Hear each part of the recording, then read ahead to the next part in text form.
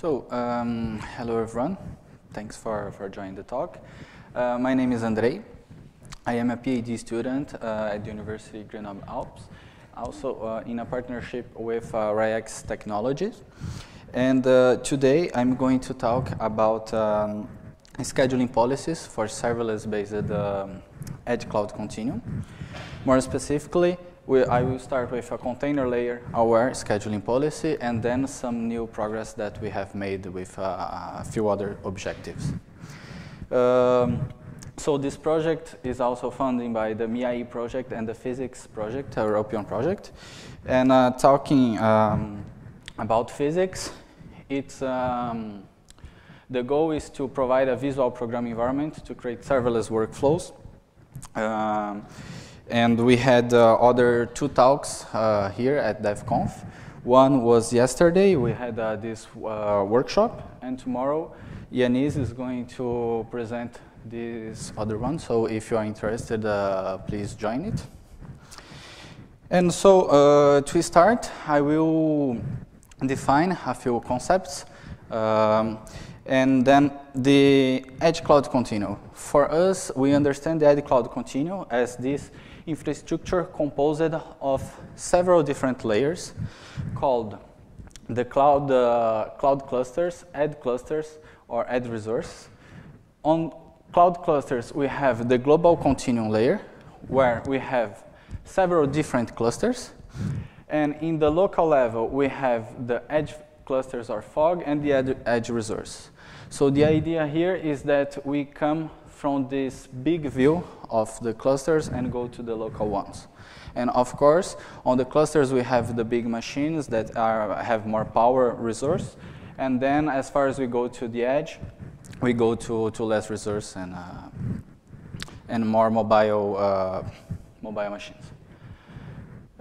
When we talk about serverless, to define serverless, I would like to do the transition from the cloud to the serverless. And so when we have cloud platforms in general, we have this generic scenario here where we have developers that need to develop big applications and deal with all the settings of the platform and then put their applications to run there. And this application will stay there, let's say, forever. I mean, it continues there. And the user will pay by the machine hosting time. So as far as it's there, it will pay for that.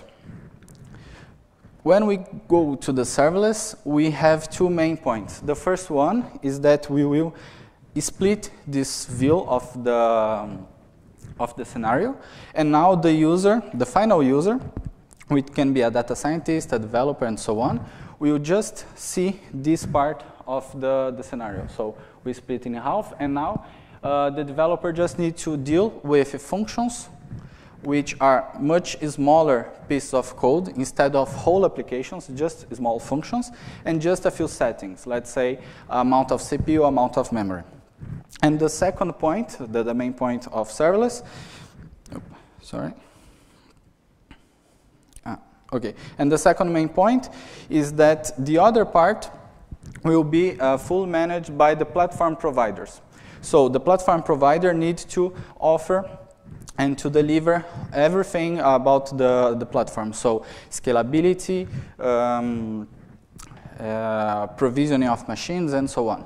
So the user will just deploy their functions, and the platform will provide everything that is needed to run those functions. And then in the end, the final user will just be targeted by function execution time.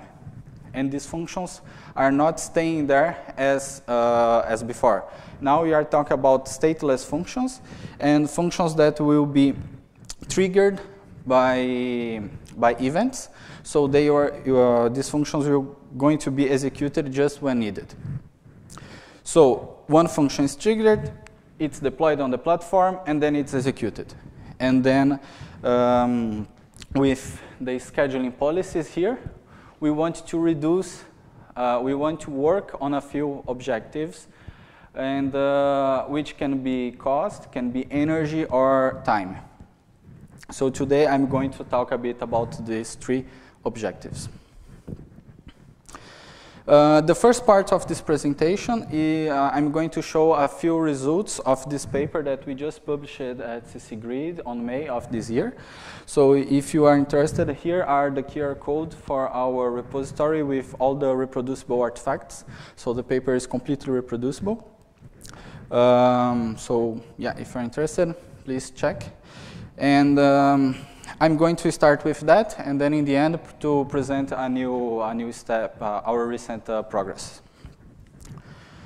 So, as I was talking about serverless computing, here are a few main points that we focused when working on this first step. First, when we talk about serverless, for us, we talk a lot about containers. So here we are talking about functions that are deployed inside and executed inside containers.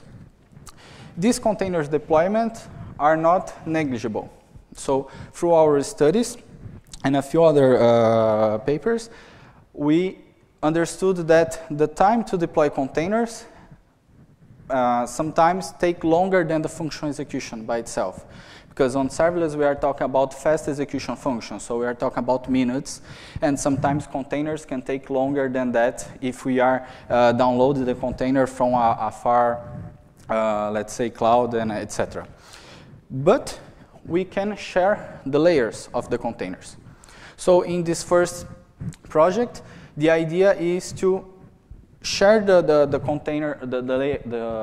container layers, even if you are not talking about the same containers.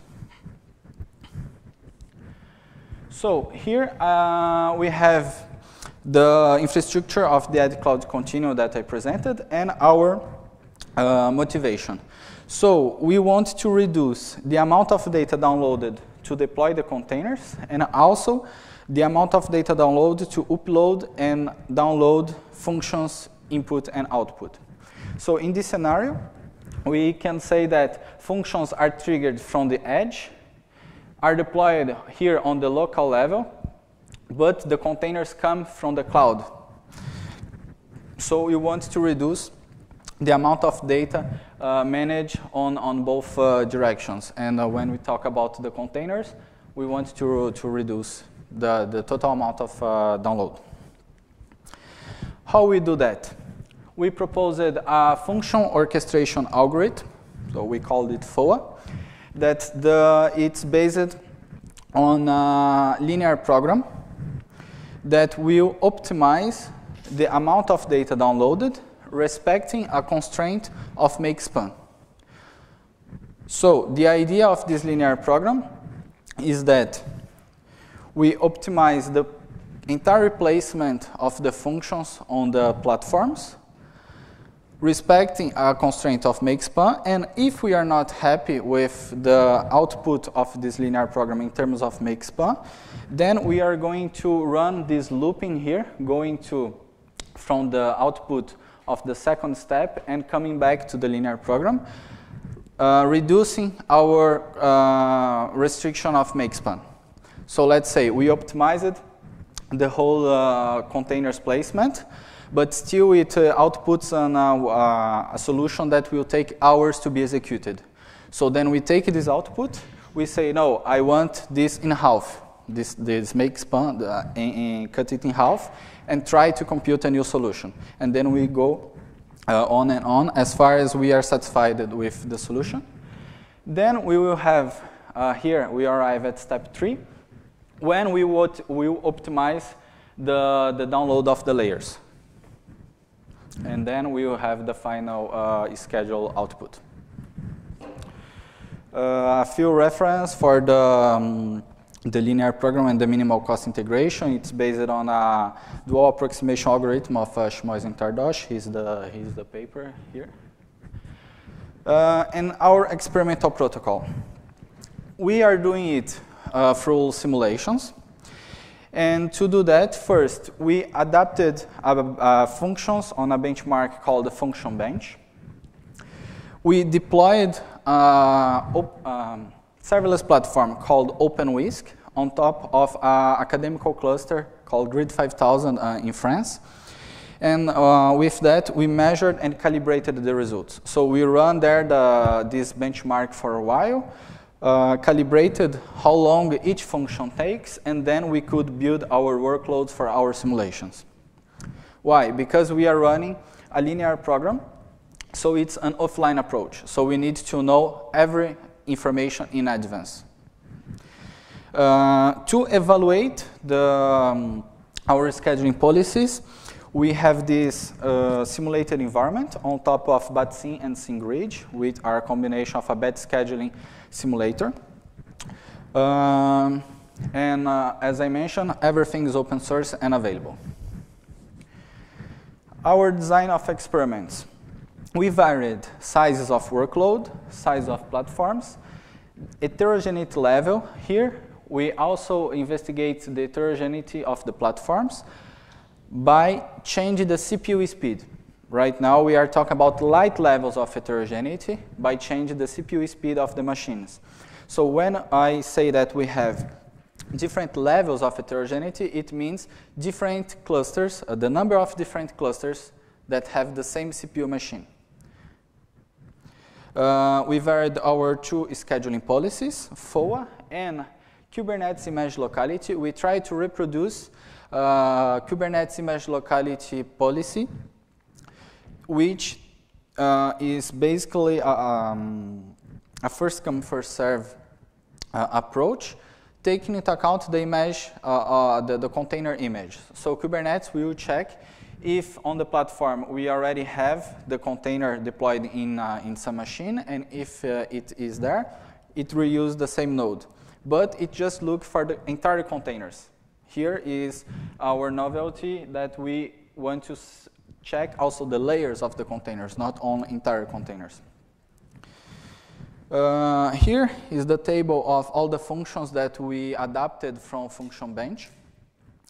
And the different input values that we used. So we have functions like mathematical functions like chameleon, float operation, limpack, matrix, multiplication, and also another functions like image processing, video processing, and so on. Here is the simulated infrastructure of BATSIM and SYNGRID. So the idea is that BATSIM will run the simulation on the first big square, and then SYNGRID will perform the simulation on the real infrastructure. So they communicate to that. And we needed to add a few layers on top of these tools to perform like a serverless platforms. So we added an extra layer here on the profiles of the workloads of BATSIM to use container layers. And yeah. So here, to show a few open source contributions that we did on the project, here are the function bench. Here's the function bench repository with our functions already merged there. And then we go to our experimental results.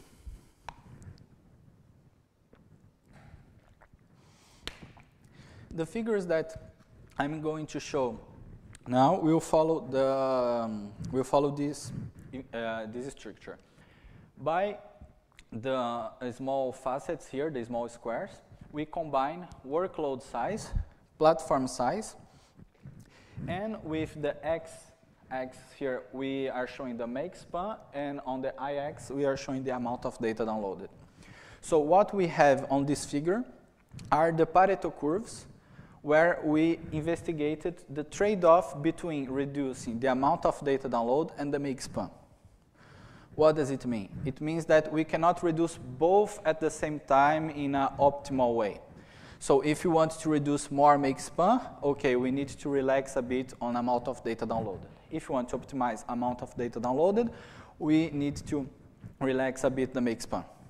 And here, with the colors, we are showing the repetitions of our algorithm that I illustrated in the first step. So the idea is that all the first solutions are here on the extreme right with the best cost, so with the minimum cost, but with big makespan. So as I mentioned, if we are not satisfied with the makespan, we constrain it in half, and then we go to step 2 and reperform the algorithm. So we can see that we reduce the makespan, but increase a bit the amount of data downloaded. And then we go on and go on and go on, and then the last iterations show the best makespan, but the worst amount of data downloaded. So what we conclude here is, in all scenarios, about 3 or 4 repetitions are enough for us. We don't go to the last one, because we will lose in terms of amount of data downloaded. And then now I'm going to show the specific objectives that we had. So here I'm comparing, again, with the same structure of combining workload and platform size, but now in the x-axis I'm showing the heterogeneity level of the platforms, and in the y-axis I'm showing the amount of data downloaded. So here we are seeing the difference between our approach, FOA, and our baseline in terms of amount of data downloaded. And what we can see is that FOA outperforms ImageLocality in almost 2 levels of magnitude in terms of this objective. So yes, FOA can do much better because Kubernetes ImageLocality actually has this grid approach, and we are focused on reduce this amount of data downloaded. What we can see also with the different combinations of size is that when we have very loaded platforms, we don't have too much choice, because if we have, for example, here we have 10 functions per machine, so we have a lot of functions, small platforms, we don't have too much options to say, okay, I want these functions to go here or there. But when we have a lot of options, FOA can behave much better. And the next result is the number of machines used. Here, it was not one of the objectives. Again, the objective was to reduce makespan and amount of data downloaded. And in the end, analyzing the results, we just checked that we did this optimization at the same time that we used less machines. So in terms of serverless, in serverless computing, where you pay for as far as you use, it's a very good result. So we use less machines and optimize both parameters. Yeah. So the conclusions at this part is that grid algorithms may not profit from the heterogeneity. Yeah, sorry, I forgot to mention that. We can see that as far as we change the heterogeneity of the platforms, the grid algorithm does not change the behavior, while we can see that FOA can adapt a bit better. So they not may profit from heterogeneity.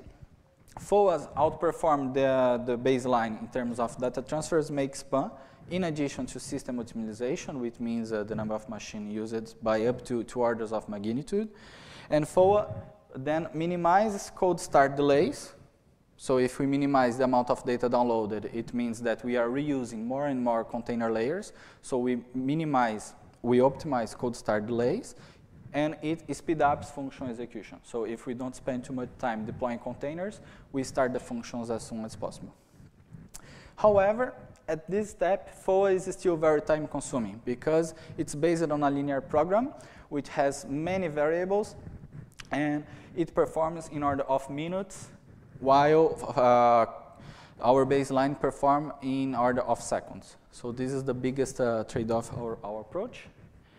And so this is one of the main points that we worked on this next step that I'm going to present now. So the point now is, this was the motivation and, let's say, the objective of the first part. We want to continue with the good results. We want to improve it FOA in terms of performance. And we added one more objective to this multi-objective approach. We want also to reduce the energy consumption of the platform. So now we do that by splitting our scheduling policy in two phases. So now we are talking about a two level of scheduling policies. One that will run on the global continuum. So at this step, we are going to decide in which cluster each function is going to run. And then at the local level, we will decide in which machine inside such a cluster this function will run. So we do that by reducing at the global level the energy consumption and the function execution time. And at the local level, we are going to use our layers-aware scheduling policy to optimize it. At first, since we are going to work with energy consumption, we have started to trying to use the Kepler. So we are in touch with the community, and the work is in progress to be able to use it. And I'm going to show a bit how these investigations in terms of energy consumption. Since we do not have yet something to run on our Kubernetes platforms yet, we are using power watt meters on direct on machines to analyze the energy consumption at the first step. Again, to model our workloads, to prepare the inputs for our new linear program. So the first step is to analyze the energy consumption. Here we have an instance with 3 nodes with OpenWhisk running on it. And we have the first node is the master, and we have 2 workers, but just the third work was used. And so we can see that the two nodes that are, let's say, idle are still very energy consuming. But here we can see that the functions are running, and then if we cut this and zoom it, we have this figure on the right. So here I'm analyzing the energy consumption, not the energy consumption yet, sorry, the instant power per time for different kind of functions. And then with that, we computed the energy consumption by computing the integral of this area. Before that, even if we zoom a little bit more on a few functions, we can see the behaviors of the functions. So we can see here our first investigation point that, for example, we have a few spikes at the beginning of each execution. And these spikes may come from the containers deployment. So the preparation of the environment to execute the function may consume a few more of energy, and then we execute the functions. Here I'm showing different input sizes for the same function. So Limpack on left and Chameleon on the right. Okay, so once we have it, we computed the energy consumption. Then we remodel our workloads, and we came back to the same steps that the same environment setup that I showed previously. So we executed everything on top of OpenWhisk and Grid 5000, model workloads, and then we performed the simulations with the new algorithm. So it's still a linear program. We still do the repetitions to optimize the makespan as far as we are not satisfied with the final makespan of the solution. And now I'm going to show a few results. So the same structure for the plots with the combinations of workload size and platform size. We can see that first, we still do much better in terms of amount of data downloaded. Here now our baseline is not anymore like Kubernetes ImageLocality, but because now we are talking about 2 levels of scheduling policy. So our baseline also has 2 levels of scheduling policy. So now we implemented a first come first server at the global level, and then ImageLocality on local level. So the same, we are optimizing a lot in terms of amount of data downloaded. In scenarios that are not that loaded, we don't have a big difference. But when we can save resources and improve these objectives, we can do that. Number of machine usage, the same. We also reduce the number of machine usage. As a grid algorithm, our baselines tend to use all the machines available, but we not. And the most important part right now is the energy consumption. So with our preliminary experiments in this direction, we already have good results showing that we can reduce the energy consumption in the median, like half in the median in all the scenarios. And we are going to continue on that.